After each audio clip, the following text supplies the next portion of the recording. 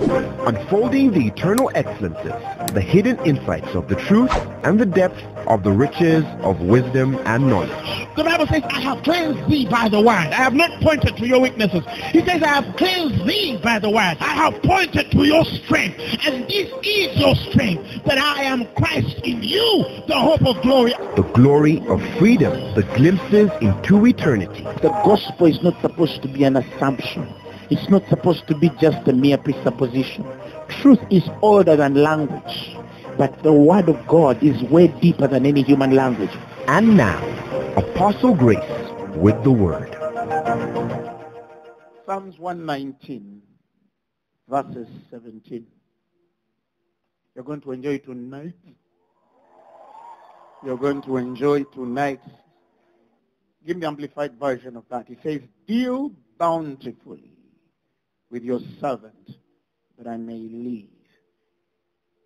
And I will observe your word, hearing, receiving, loving, and obeying it. Our God is a God of bounty. Tell your neighbor, my God is a God of bounty. You know what bounty means? He's a God of big things. He's a God of bigness. Are you hearing me? So if you came into Christianity with a small mentality, you're in the wrong faith. Are you hearing me? I said if you came into Christianity with a small mentality, you were in the wrong faith. Because the God you chose to believe is a God of bounty. The men that served and walked with God expected a certain bountiness with God. Somebody say amen. And so he says, deal bountifully with your servant, that I may live, and I'll observe your word, hearing, receiving, loving, and obeying it. Hearing, receiving, loving, and obeying it. Hearing, receiving, loving, and obeying it. And then he made a prayer that I want to focus my teaching on tonight.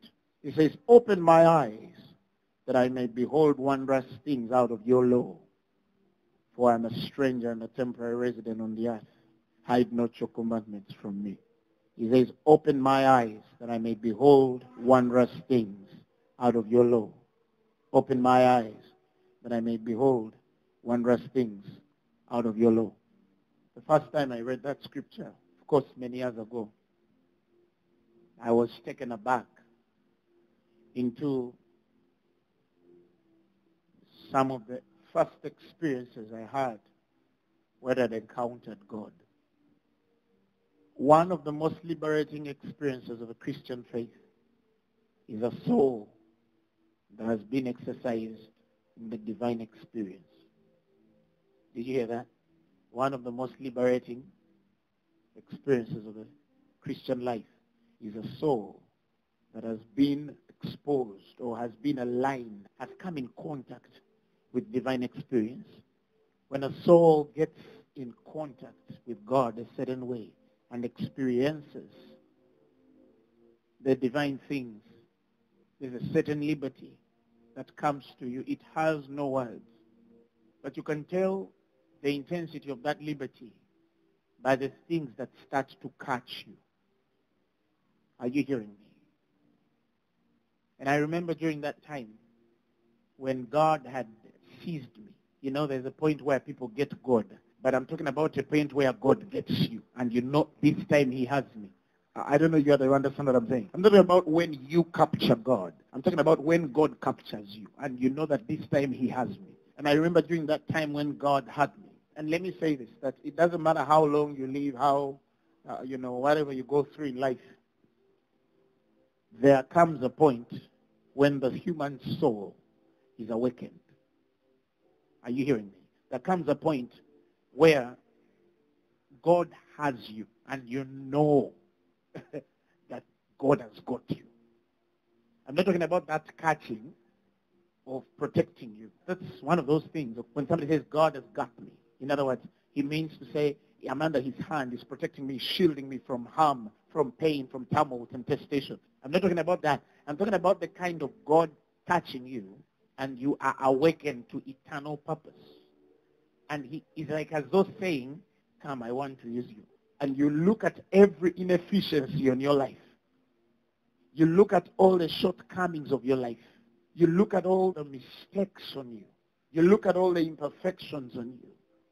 And if you have read the Bible, there are many, many instances in Scripture that could allude to men who had experiences of such, where God got them at a particular point. And you can see by how unready they are when they react. They react in a sort of unreadiness. They react in a sort of perplexity, confusion, fear. Not in a bad way, but what does he want with me? Because, it's one thing to know God, but it's another when you really know him beyond the usual conversations that people have about him. You understand it? To really now know that I'm actually in the presence of the creator of heaven and earth, the all-present, all-powerful, omniscient, omnipotent God who created the world by a breath and speech. As in, there's a way it sobers you up, because it's one thing to relate with him without a certain experience. And you read in Scripture where God comes to a man, and the man so shaken in fear says, "Depart from me, for I'm a sinful man." You understand what I'm saying? He does big experiences of miracle and wonder. And his disciples start to repent of their sin. They just start repenting of their sin. The Bible says when Simon Peter saw it, he fell down at Jesus' feet and he says, "Depart from me, for I'm a sinful man, O Lord." What had he seen? He had come in contact with a certain presence. There was a certain awakening of his nature versus the nature he had come in contact with. When you are in contact with familiar man, right, men of the same kind and nature, of the same identity and life, not many things catch you. Although, of course, there are people who are still fascinated by people of the world. You find a born-again Christian, and then they meet Michael Jackson. I say, "Oh, I can't believe it. I can't believe it." And you're like, you understand what I'm saying? One time I was in a very interesting place. I'd gone for a travel, and I met a very, very popular fellow in the world. Very popular fellow in the world. Very popular. And I was flying first class. And this guy enters just like this. You understand what I'm saying? That's when I knew, hey, I'm born again. I saw him, and I said, yeah, he's familiar. I've seen him in the movies. What? Very popular guy. Some people, if they met him, oh my God. You understand? Very popular fellow. And I looked at him. He comes in. Hi. I saw him. Hi. I just washed my hands. Not because I'm proud. And I didn't try to compose myself. But that's when I realized the world died to me long ago. You understand what I'm saying? Because I'm seeing this guy, and I can see a normal human being with nothing. Not that I don't celebrate his achievements in the world, but that if he died now, he would admire even the shoe I'm wearing, because it's part of my lot. Do you understand what I'm saying? Be proud to be born again. Somebody shout amen. Know who you are when you're called by his name. That you're not an ordinary man. You are special. You're God's choicest people. Shout amen.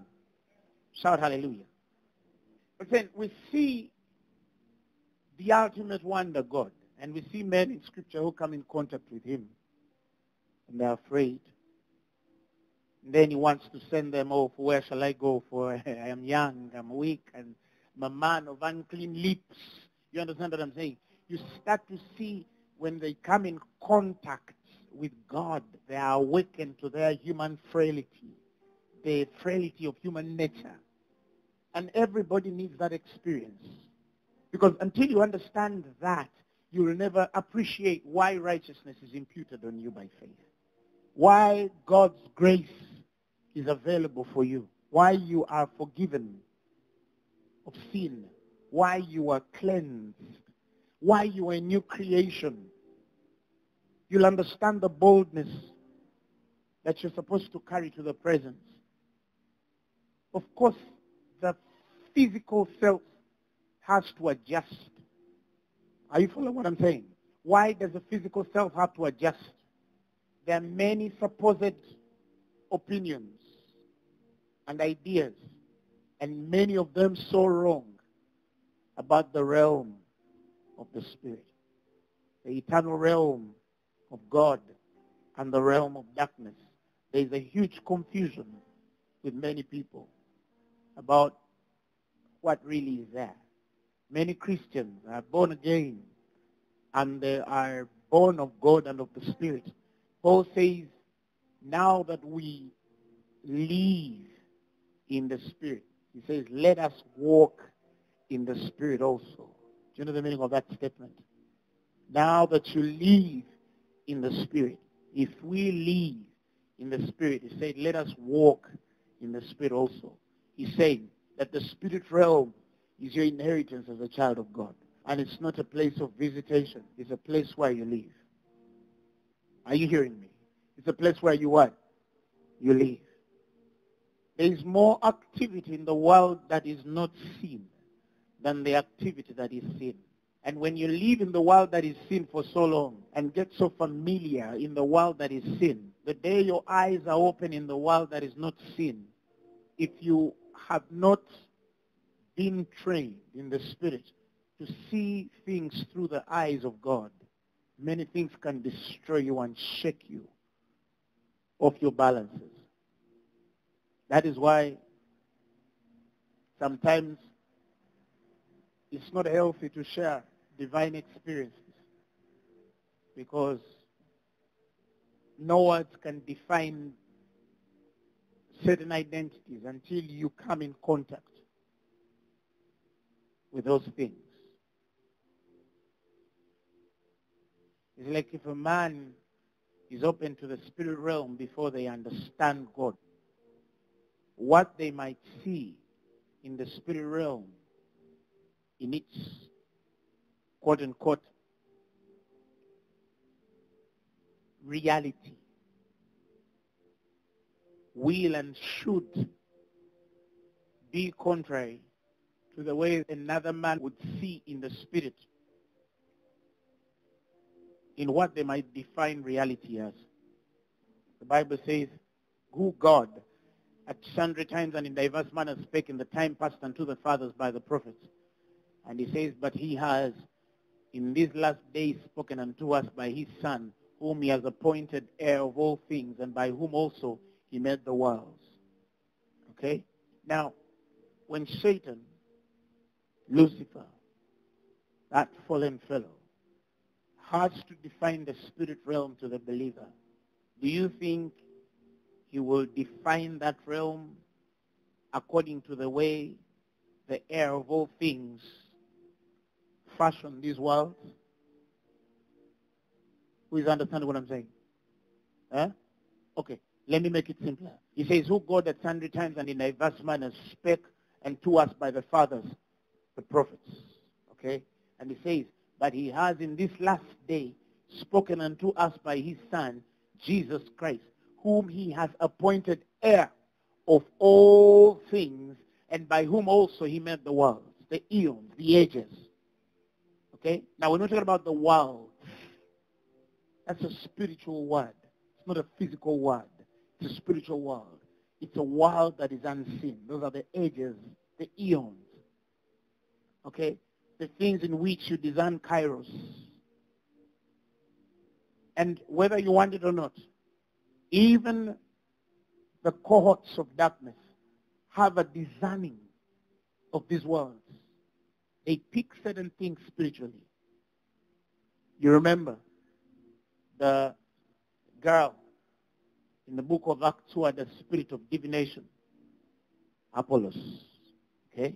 And the Bible says, and she brought her masters much gain through soothsaying.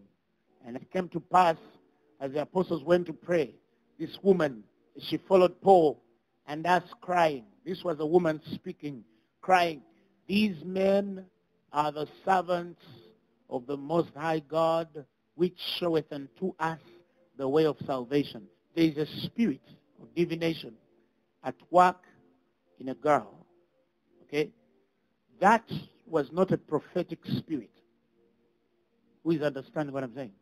That was not a what? A prophetic spirit.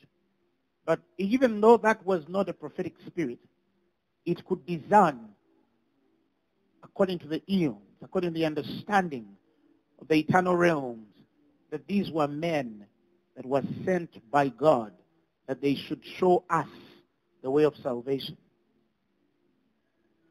Are you hearing me? I wish people will understand that even the most false spirit can affirm a minister of God. Who has understood what I'm just saying? Even a familiar spirit, Apollos, divination, if it meets a man of God, it can say, that is a man of God. That's a father in the spirit. You can say, if it's false, how come it has recognized that this is a man of God? No, because it is given to them to know certain things in the spirit realm. They can discern certain things in the spirit. Are you hearing what I'm saying?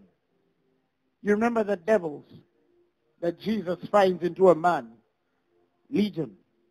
And then they ask, what do you want with us? It's not yet time. What do you want with us? How did these devils discern the time of when the Christ was to deal with them? They sense certain things. They have a clue about the realm. They have a few clues. So when they say, what have I to do with you, Jesus, Son of God, the Most High, I beseech thee to torment me not, for it's not yet the time and hour for you to torment me. It means the Spirit is trying to claim a certain right, not to be cast out. It is debating Christ according to Chronos and Kairos. You understand what I'm saying? It is saying, according to the Spirit timing, this is not your time to do this. They might have mistaken that little rebuke for the end time of torment, but they are familiar with the end time consequences. Are you seeing? So I think when this devil meets Jesus, it cannot tell whether they just want to rebuke it out or it's meeting the tormentation that was spoken to it afore. You understand what I'm saying? And that's why when the Bible speaks in Chronicles and says, and these are ancient things, okay? Sometimes we desire to make certain conversations with the church concerning certain things that I think we must know in this life. The things I think we must know in this life concerning the ancient, the things past. And I think are very important for any man who takes their salvation seriously.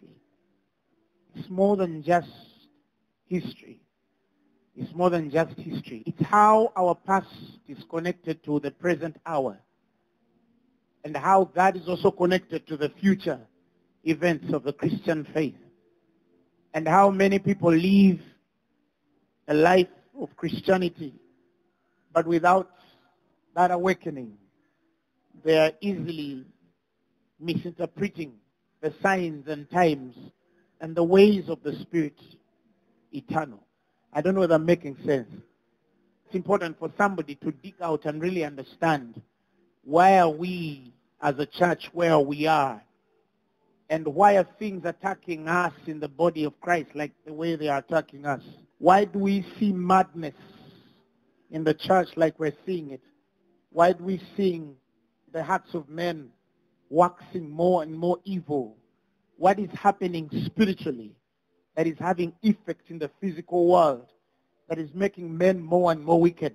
Men are inventing things that are killing themselves every other day, and they're becoming wiser. And some of us think they're just scientists. No. Some of you were walking to the news one day of one of the brothers of the leaders, Kim Jong-un. Is in North Korea? And his half-brother was walking through an airport in, I believe, was it Malaysia? And a woman comes and puts a substance on his face. He reports, of course, to the officials, but a few minutes later, he's short of breath, and then an ambulance dies that evening. And they get his body and take it for tests. And the autopsy report says that what kills this man was a nerve agent that was made many years ago. It has no taste. It has no color. If a man puts it in his hands, it's like water. But if he gets that water and smears it on your face, it's enough to choke you and paralyze your whole system, respiratory, nervous, and kill you in seconds. Do you think that a man can sit in a laboratory and think to create such a poison and it's not demonic inspired? Are you following what I'm saying? And it's not demonic inspired? A parent got a child and took them to school and educated them about the science and chemical. And this young man invented a nerve agent, a weapon. And today, more than ever before now, we are starting to hear that even some of the diseases that are outside there were made in a laboratory by men which sat under machines and created something that a man can inhale and it destroys their lives. Of course, that's the physical understanding. But what is the spiritual interpretation? Are you following me? Now men are making weapons of that nature. They're no longer making guns as such. They're starting to invent things that can kill you in the least expected way. And all of that is working in the minds of men. What is science doing? Instant meditations have been imported now. They're like a daily line of worship and well-living. Transcendental meditation. They're teaching kids in schools how to summon devils over them. It's happening in Europe and the United States of America. Not yet in Africa, and I pray it won't. Are you hearing me? There's just too much outside that when you are of a keen eye to start to study, now we've had what they call transhumanists. Guys who think that they can create another kind of human being out of the human being that is existent. But what is the consequence? They're trying to say that what God made is not enough. We want to create our own kind of man that is superior from the usual thing God called. And like the temptation that Lucifer had in the back of his head, they want to build a God without God. What do you need God for when the next human being will not fall sick? What do you need God for when the next human being will be all-knowing because his brain can be connected to the internet and he accesses information at the speed of light or even faster than that? Why do you need God when they can build cities in the sky? Because they want to be like God and they want to be worshipped. Hallelujah. And as you study deeper, you realize that every other day, things are awakening in the other realm that the average Christian does not know about. And these things are ancient. They are ancient. They are ancient. Praise God. They're what? They're ancient. Satan has devised the power to be.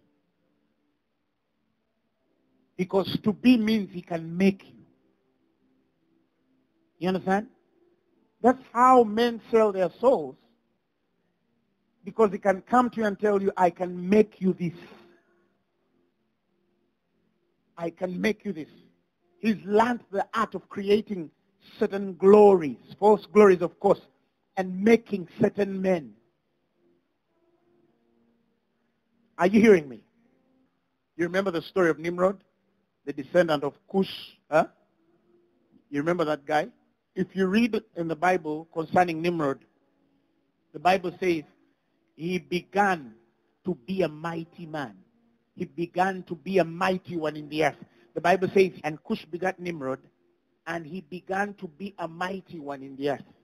Okay? Now, if you read the literal translation in the Genesis 10:8, where they say, and he began to be a mighty one in the earth, it means that there was a process, there was a period, spiritual, where Nimrod connected to a spirit higher than him, and it started to create a certain might around his life. Are you following what I'm saying? And that's the guy who begets demonic worship and builds Babylon, the tower, Babel. And what's the meaning of Babel? Huh? What's the meaning of Babel? Okay, what's the meaning of Nimrod? Nimrod means rebellious one. And because of rebellion, he built confusion. Babel, confusion. Babel means confusion. Now, if the rebellious one began to be a mighty one, when you study ancient texts, you realize he started to attract certain spirits about him that started making a certain might around him. And oh, the devil can make men. The devil can make men. You remember Michael Jackson in those days? Huh? The guy would get on stage and people faint and pass out like they're slain by a power.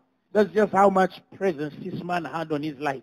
And of course it wasn't godly. It wasn't godly.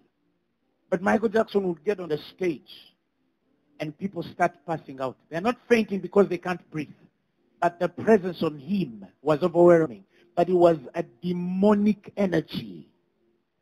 It was a demonic energy. He was a star. He was a star. You understand what I'm saying? The devil can make. Praise God. And so, it only takes a certain eye by God to open your eyes to understand that that is nothing. You heard of a basketballer who died. He always said that he wanted to die young, and be immortalized, so they can remember him like another rapper who died a couple of years ago. He was gunned down again in LA, and he also was a popular rapper. And there's a deception that Satan has put in certain individuals that be the best at this, I'll make you. It's the serpent power, he used to call it. The mamba. The mamba. He believed that he had an extra power.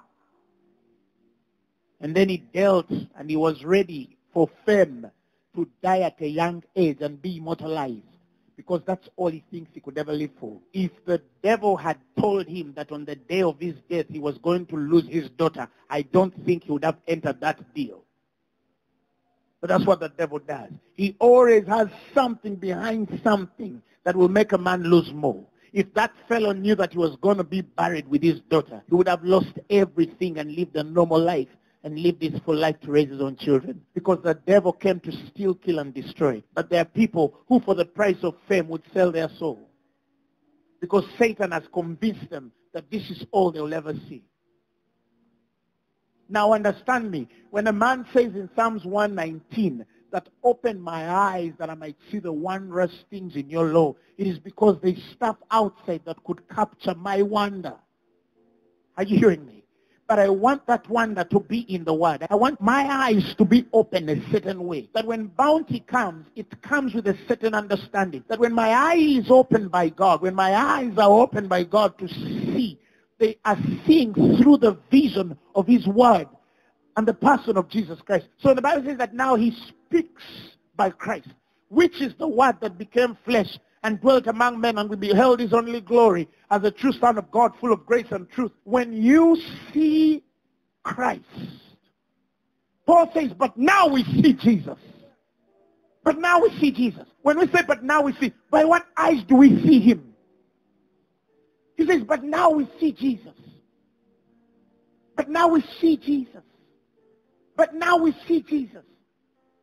I now see Jesus.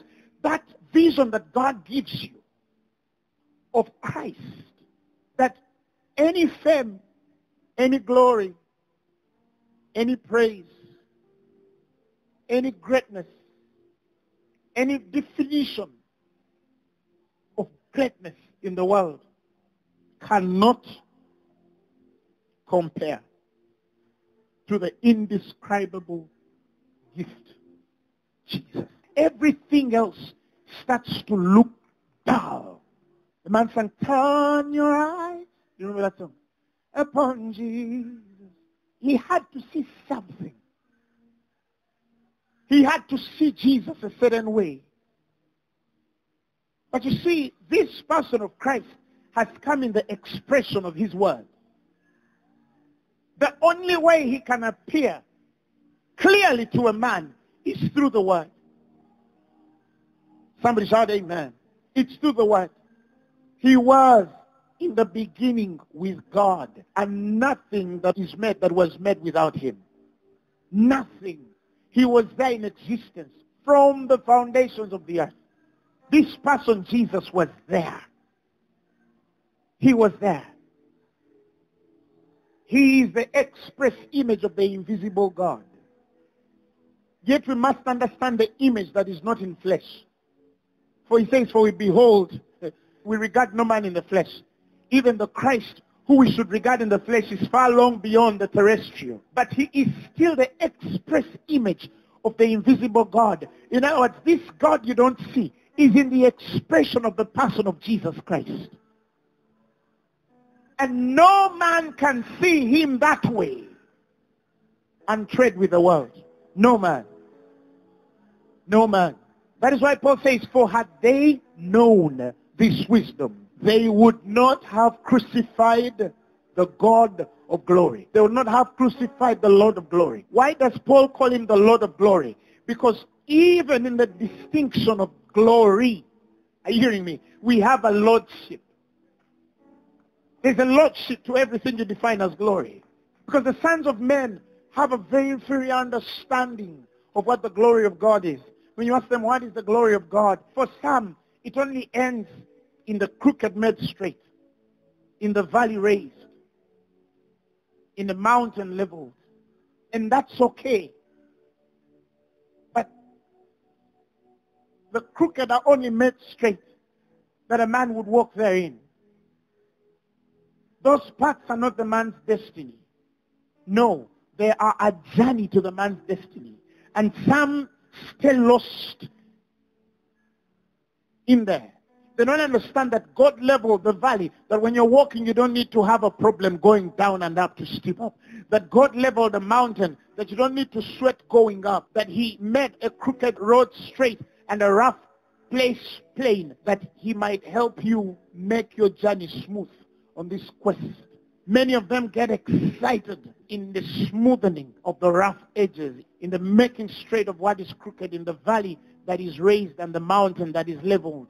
And they don't understand, why did God level it? And that is why certain glories are dangerous for a man who cannot see the end.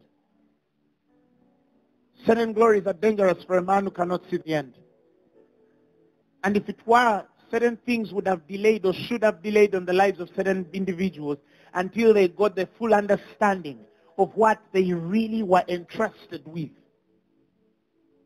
That is why the Son of God tells us, look, count the cost. Count the cost. He's not talking about the physical amount of money. No. He's trying to help you get the picture of the price of this thing that is bigger than you.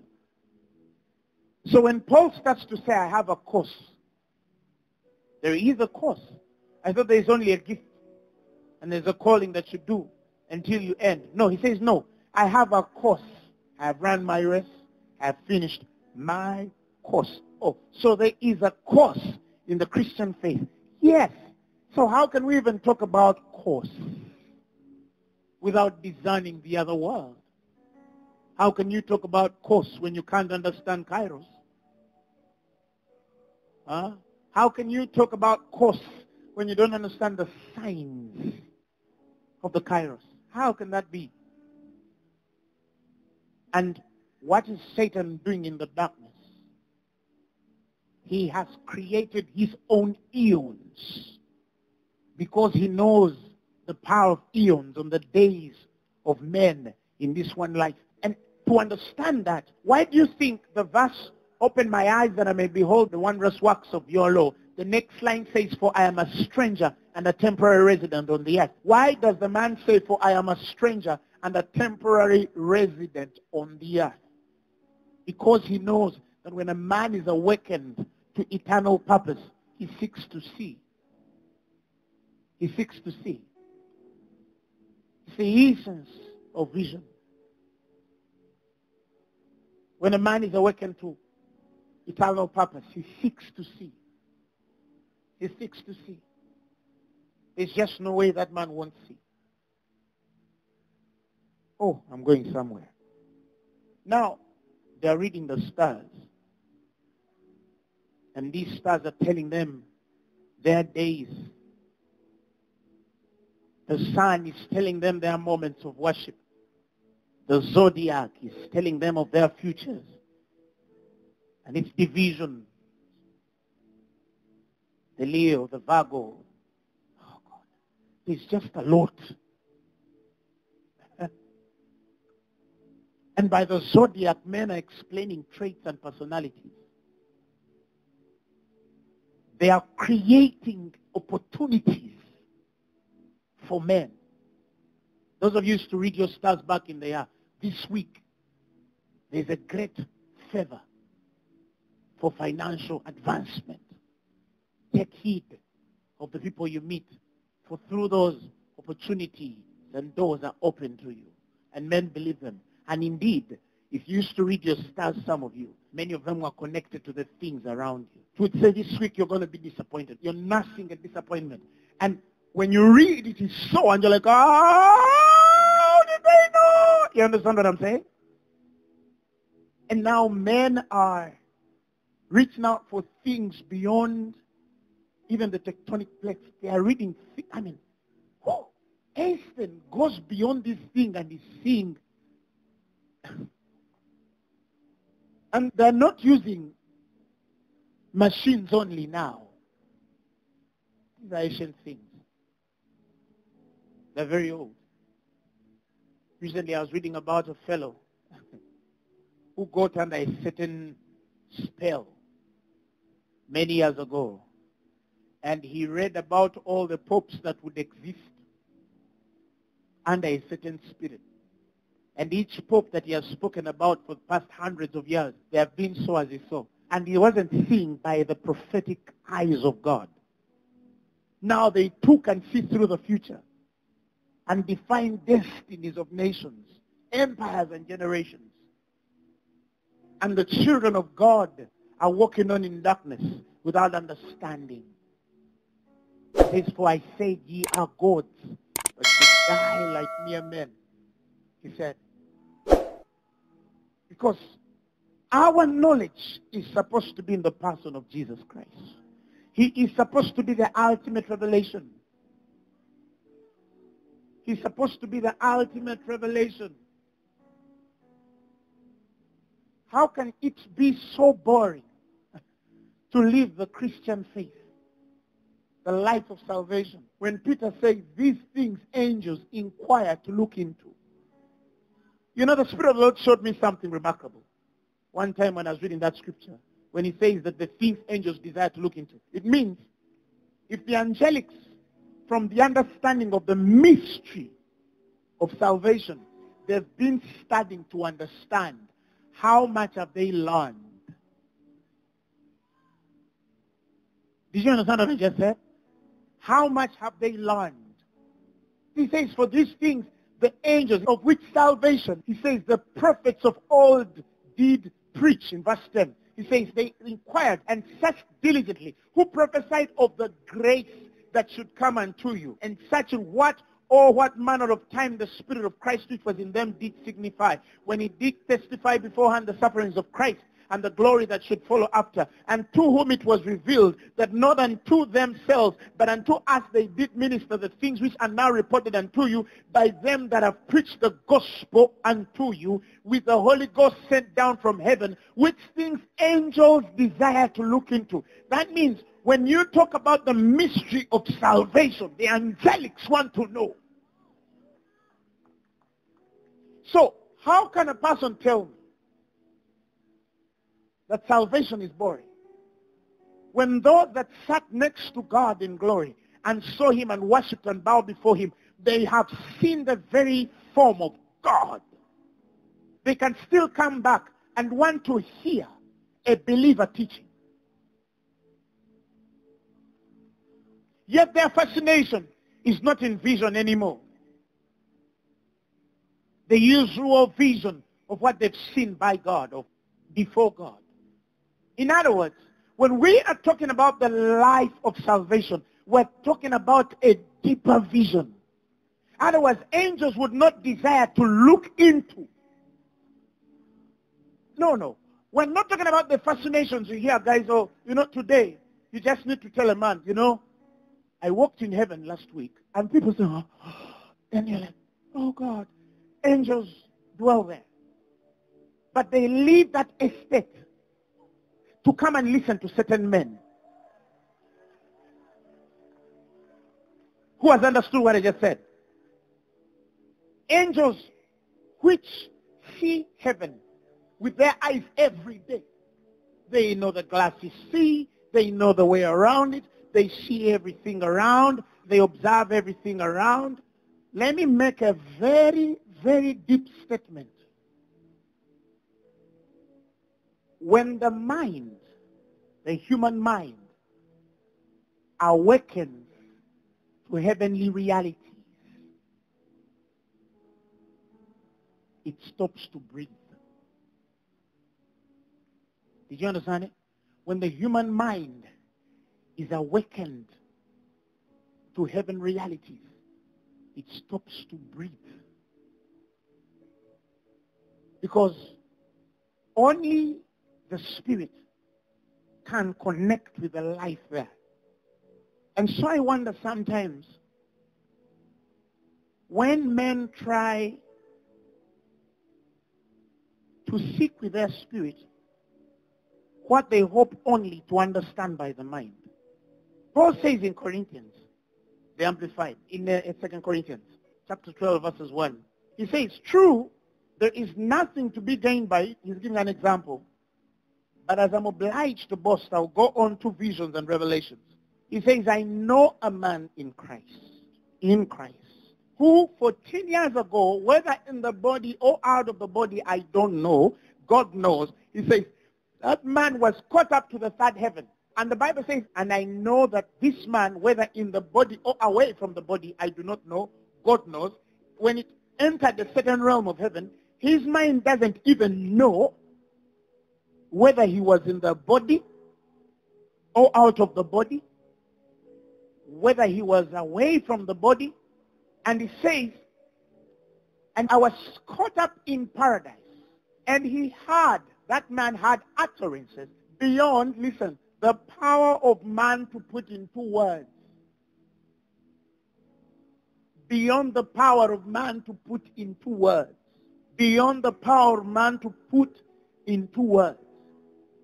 And he says, which man is not permitted to utter? Here, in this permission, he's talking about the ability of the mind. The human mind is not allowed to articulate such experiences. Now, Paul tells you he was there once. He saw things the human mind had not power to put into words. That's why I said that there is a realm in the heavenly places where your mind will stop to breathe. Are you hearing me? And when the mind stops to breathe, you'll understand the sanctification of the Spirit that allows you to interpret heavenly phenomena. When you come back, you can't worship with the man of the mind. I am speaking, but some of the things I'm speaking, my mind can't. I can only take you to the end of how much measure by faith God has given me, by the articulation of my spirit, to cast a certain vision through my eyes with the hope that when your eyes see, you will see more than I've said. Christ the vision.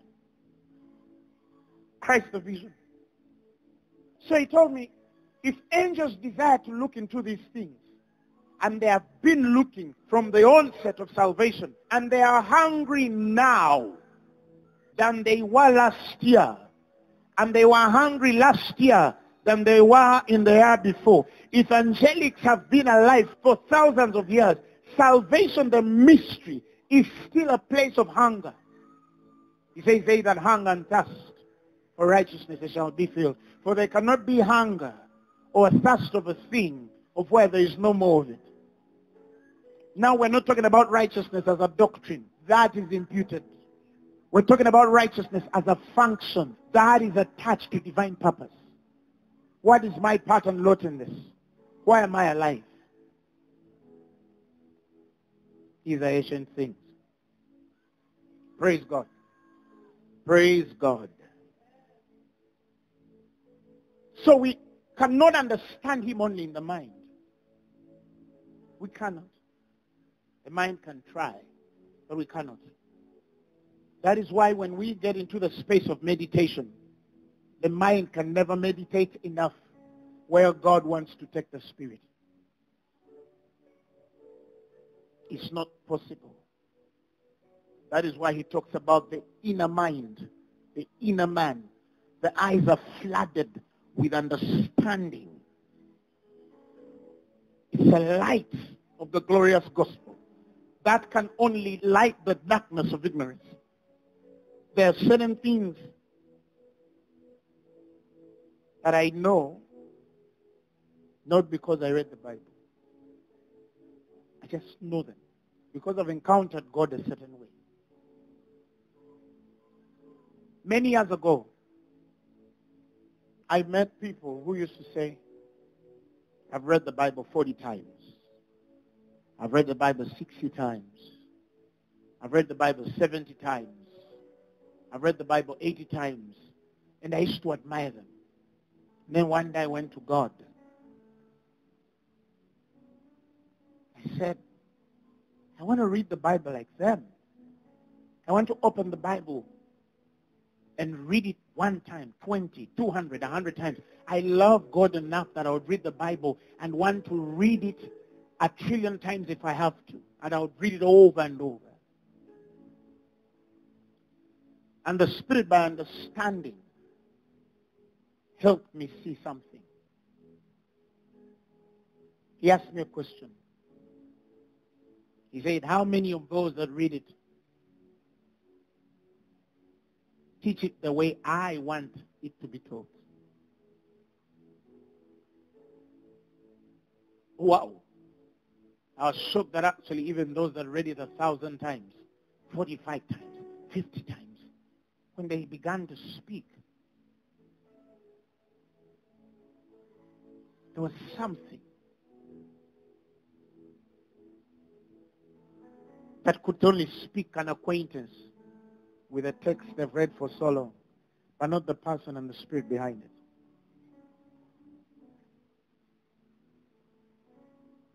And God told me, it's one thing to read the word. It's another for me to speak to the man reading it. Are you hearing me? And he said that's the essence of divine instruction. That's the revelation of my heart. That's the articulation and the demystification of all things known by men to be mystery, but are free and simplified in me. And he told me, never walk in the light of comparing yourself with men who have read this thing many times, because of how I speak to you. And I realized that as the kind who could read 3 verses, and those 3 verses hit me for 7 hours.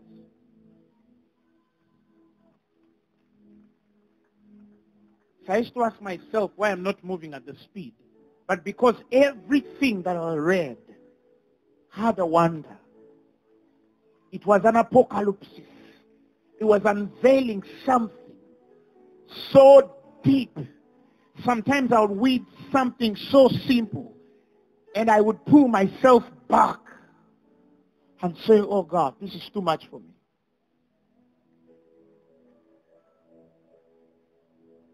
Do you know that up to today, I can read one scripture, and that one scripture, God speaks for 7 or 8 hours on one scripture. When I encountered that, I do not think I'll ever read from Genesis to Revelation in a definitive period of time.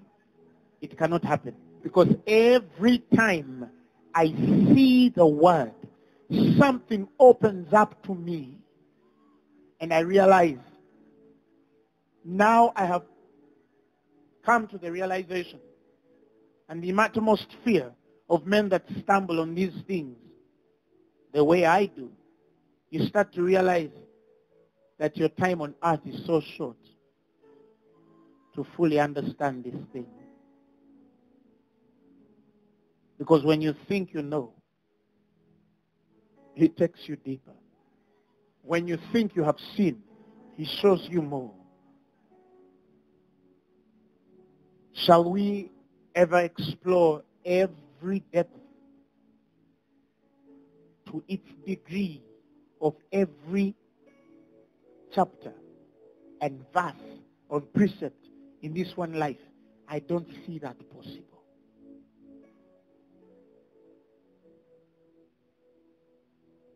God is bottomless.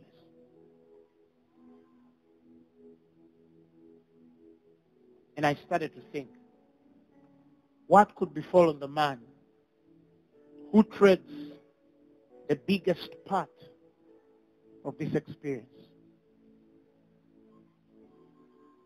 When I raise a child, where should I begin to speak to them about God? Should I get all my years of experiences and walk in God and invest myself in them and tell them every day, if I have to, of everything I have known to be true in God, and peradventure believe that if my boy at 13 or 14 years old can have what I had at 30 or 34, maybe, just maybe, I've redeemed another 20 years of his time to invest himself in higher understandings. Now I think about the children I raise. Every time I stand before you, every Thursday, every Friday, every Sunday, I'm hoping peradventure that this thing will be scattered through us. That as I'm digging in this, you're digging, she's digging, we are digging, and we get to speak with each other.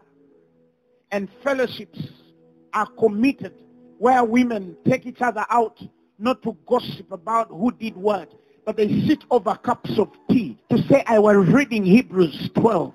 And oh, it blew me. Don't you see it's connected to Luke chapter 5? Don't you see it's connected to Matthew chapter 3? Don't you see that this is where it's connected to Leviticus? That God will raise a generation that will ascend to heights higher and fields vast in exploration. That our spirits will start connecting to higher things. That men will look at us and ask, which school did you go to? Because the things we shall speak will be so old for our age. And so deep for any man to write. Not by might, not by power, but by his Spirit, saith the Lord. That's why I'm saying, raise your children deliberately. We cannot continue gathering just to cast out devils. Somebody must transcend that. But yeah, when you feel pain, cut it out. But after cutting it out, May your eyes be open to see the wondrous things in the Word of God. For you're just visitors. You are pilgrims on the earth. And your time is short. Even if you live for 100 years or 200, it is still not going to be enough. There are men in Scripture that lived for 900 years, but it was still not enough for them to demystify the mystery. Christ. He is bottomless. My question is, where are you in this quest? And how I feel sorry for the man who has not understood anything in what I just shared. Because Satan has filled you with many troubles and thoughts of failure. Why isn't my marriage working? Why is this failing? Because he knew if he can get us busy there, our eyes cannot look into. Well, God wants to kill you to a point where regardless of whatever it is, your eyes will stay fixed on God. Not so that that disease will leave you, but that they'll stay fixed on God, that your eyes will stay awakened to the wonder of his word.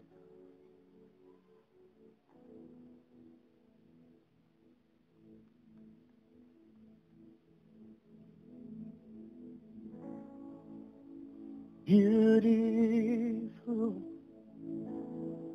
Savior,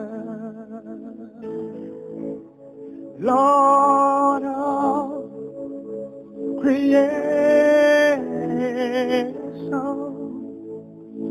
Son of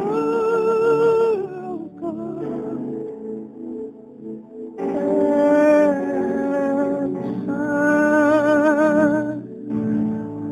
oh man, truly I've learned truly outside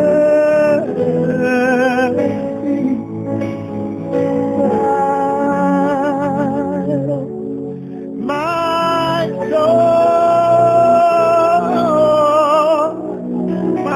joy, my life.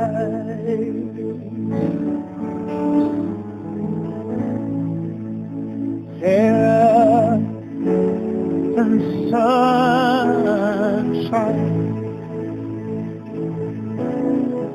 there is the moonlight, bright the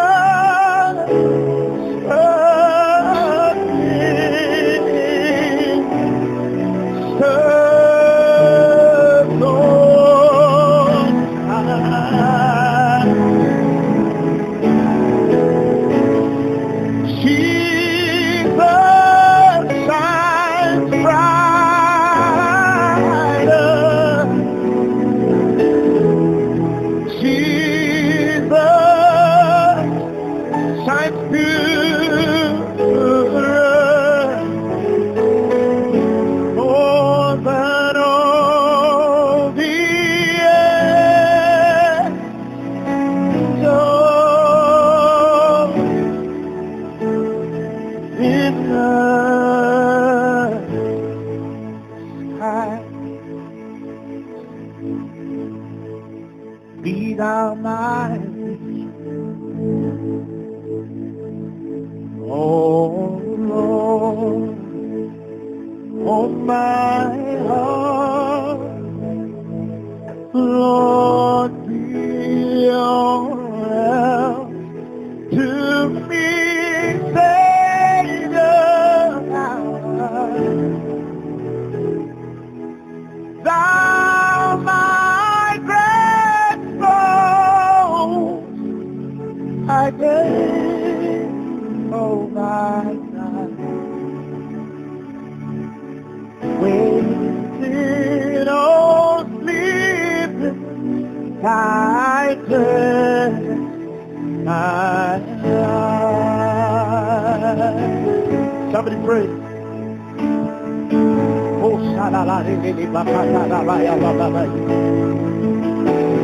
Be thou thy and thou my true word.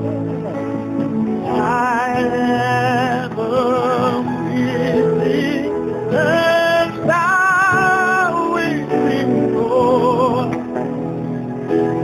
Thou my grandfather, thou my son,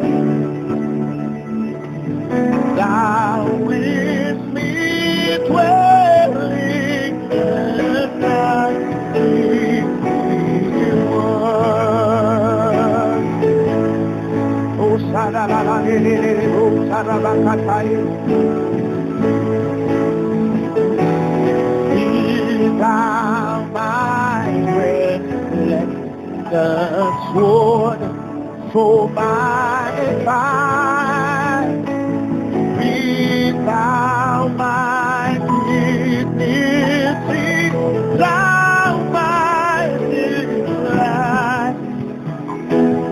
Thou my song shepherd, thou my eyesight. Raise thou me heavenward, O top of my life.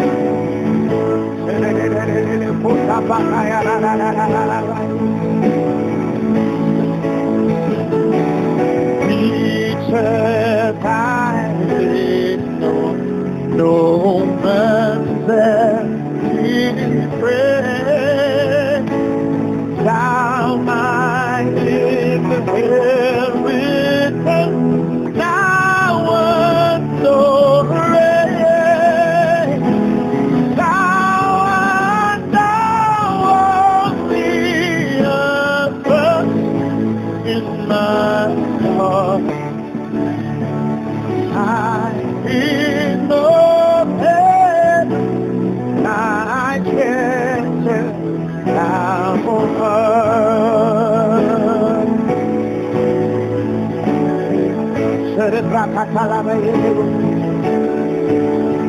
Oh, I need no heaven, my victory word.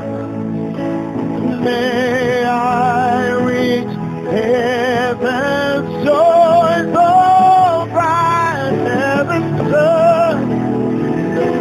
Heart of my own heart, whatever before, still be my vision, oh, ruler. Oh, hallelujah. Oh,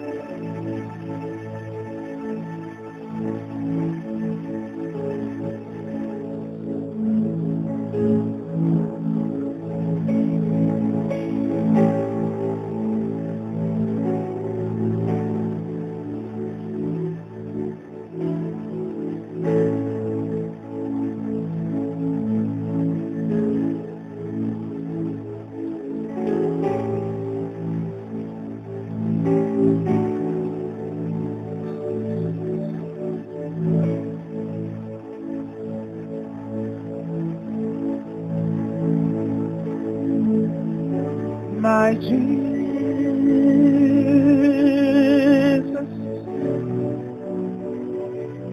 I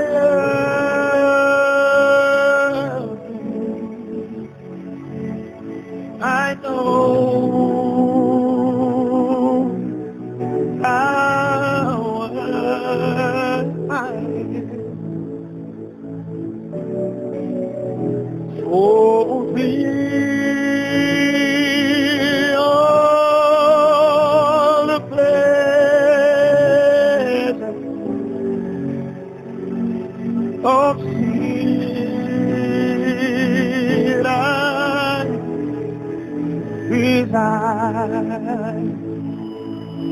My precious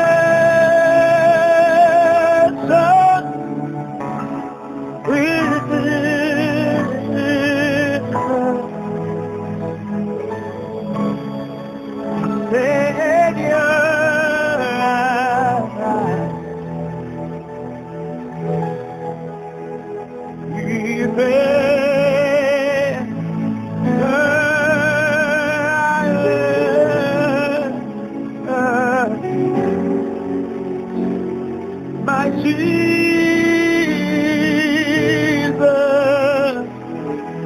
is now. I love thee because thou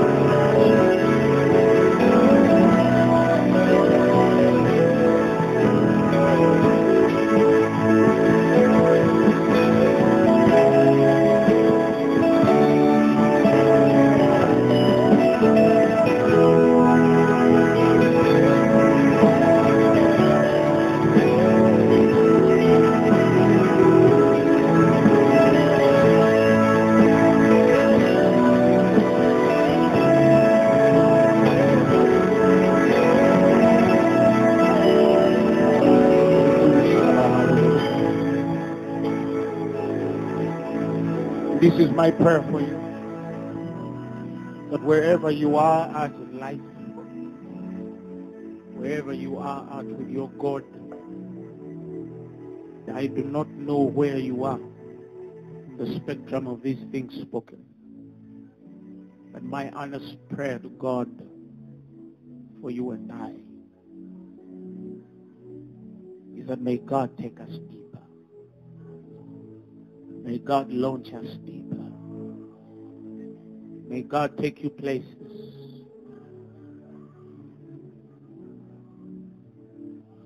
beyond knowledge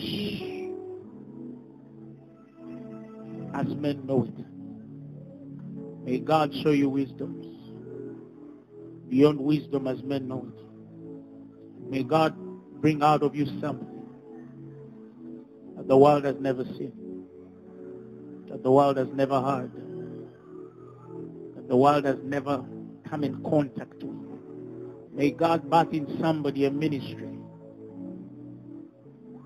that will shake the corners of this earth, that will level mountains and raise valleys, make the crooked places straight and the rough edges plain, that the children of God might encounter the King of Glory. May God put something on you as an ever fixed mark that separates you even among those who know him. May God put a distinction on your life.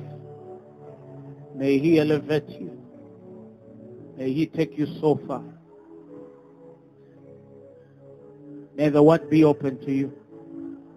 May your eyes see the wondrous things in his word. May you know the person of Jesus like never before. May you die to the things you must die to and live to the things you must live. And as he shows you his word, the anointing of God will set on your life in a grace and magnitude like you've never imagined before.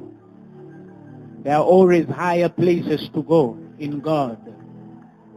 There are always deeper spaces to go in God. And those things are accessed only by grace. God takes somebody to the next level. Raise somebody to the next place of glory. Raise that man to the next realm of understanding. Raise that woman to another level of revelation. Deeper God.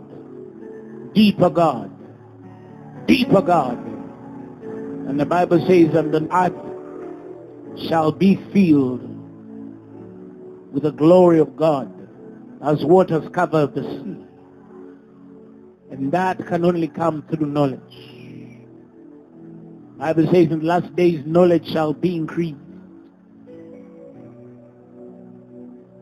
In a time when men are moving north and south, east and west, searching for the word, may you have increase. May you have more than they need. May God overwhelm men through you with the spirit and power of revelation. Because where revelation is, glory is. The anointing is. The miraculous is. The signs are. The wonders are. That is your portion. Give him a mighty hand clap of praise. Receive it and say it's mine. In Jesus' mighty name. If you're there and you've never given your life to Christ, and you're not born again, I want to beseech you by God. If you're there and you want to be born again, repeat this word after me. Say, Lord Jesus, today my heart receives you. Say, I believe you died for my sins and you were raised for my glory. Tonight, I receive you as my personal Lord and Savior. I'm born again. Amen. God bless you.